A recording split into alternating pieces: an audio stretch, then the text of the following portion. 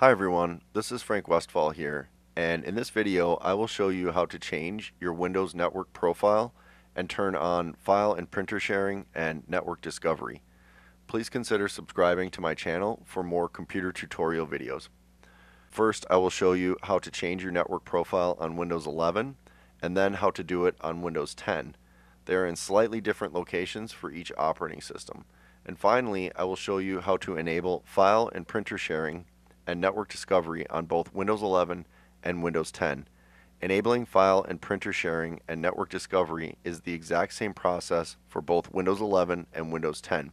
If you want a deeper understanding of Windows network profiles and why they matter, stick around to the end where I explain them in detail.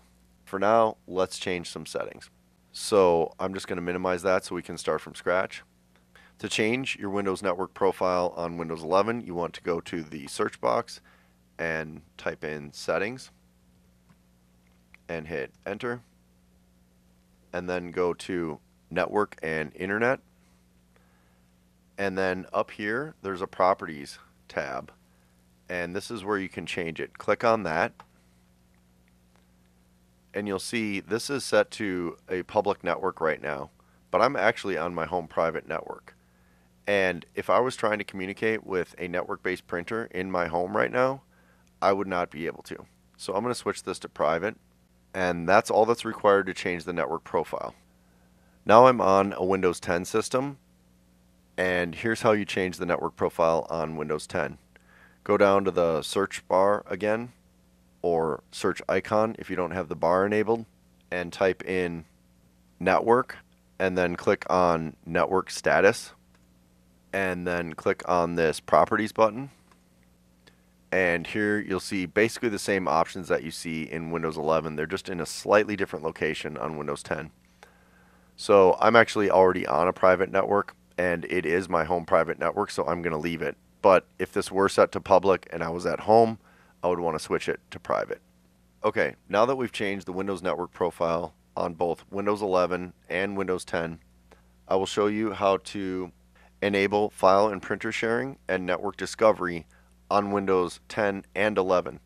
It's the exact same process for both of these operating systems. Go to the search bar again and type in Control, and then click on Control Panel, and then go to Network and Sharing Center, and then Advanced Sharing Settings, and then go to Private Network. There's a little drop down arrow here, and if that is turned off, you want to turn this on. Turn on network discovery, and then also turn on file and printer sharing. And this will ensure that your computer can see other devices on your home private network, and also that you can communicate with those devices, such as printers or file shares. Then hit Save Changes. I mentioned in the beginning that I would explain network profiles in detail, so here it is. First of all, what are network profiles? Windows network profiles are basically security settings templates that Windows automatically sets depending on what type of network Windows thinks you are on. There are three types of Windows network profiles: domain, private, and public. Because this computer is not joined to a domain network, it's not showing the third type of network profile. But if you were on an office computer that was joined to a domain network, you would see domain as one of these options here as well. A private network profile will be set if you are on your home private network, and a public network profile will be set if you are on a public network such as a coffee shop or airport Wi-Fi network. Windows takes its best guess as to which type of network you are on and then sets the network profile according to that guess. The profile that it assigns affects the level of security while you are on that particular network.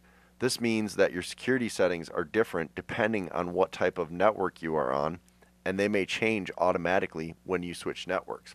For example, a coffee shop or an airport Wi-Fi network would both be considered public networks, and Windows will assign a public network profile if you are on these types of networks.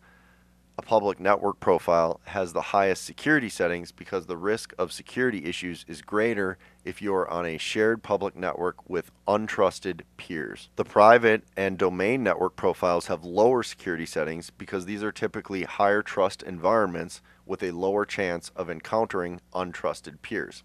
And as I mentioned, it is important to know about network profiles because some of the computer's functionality will be limited if you are on a public network.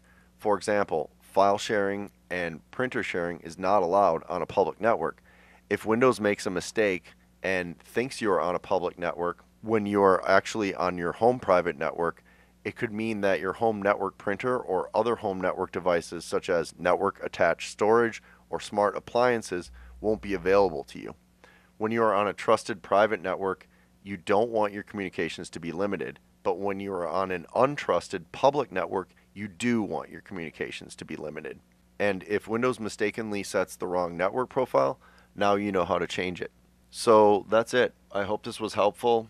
Thank you for watching, and please consider subscribing to my channel. Bye for now.